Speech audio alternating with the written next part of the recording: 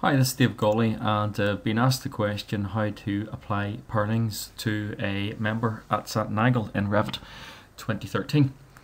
You can see here I have a very simple layout, and what I'm going to do is pick two of the columns and I'm going to change the top offset to 1250. I'm going to change this beam member here 1250 as shown, and I'm just going to change this member as well as shown.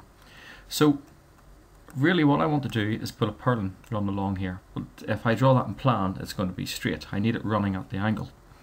So what I'm going to do at level 2, I'm going to have a look at a framing elevation. So I'm going to go to my view, elevation and framing elevation as shown.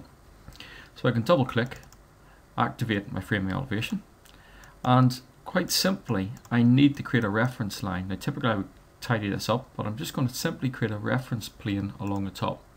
So under my architecture tab, I'm going to go to reference plane, I'm going to go to pick.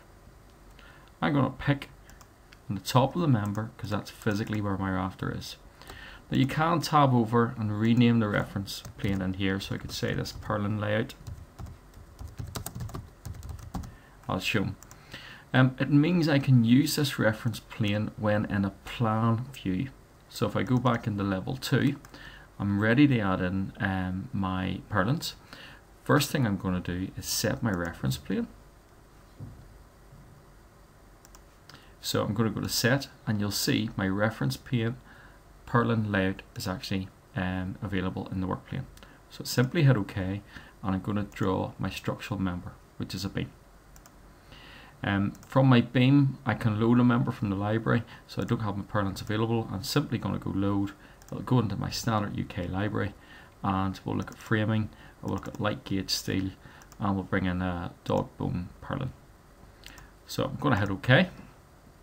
A common mistake is made is that you can't see it in the view. If you change the view from top to bottom, it should bring it along the bottom, and because I'm on the reference plane in here, you'll get to see this in my 3D view as shown.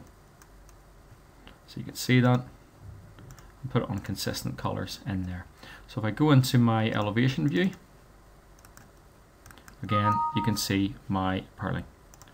So simply, if I want to array that, all I'll do is go to array, pick up on it. I can type in 900 centers. I'll say do 6, like so, and I'll fit them in. So very easily, using reference planes, I can actually tie in my purlin detail along here. Thanks for listening.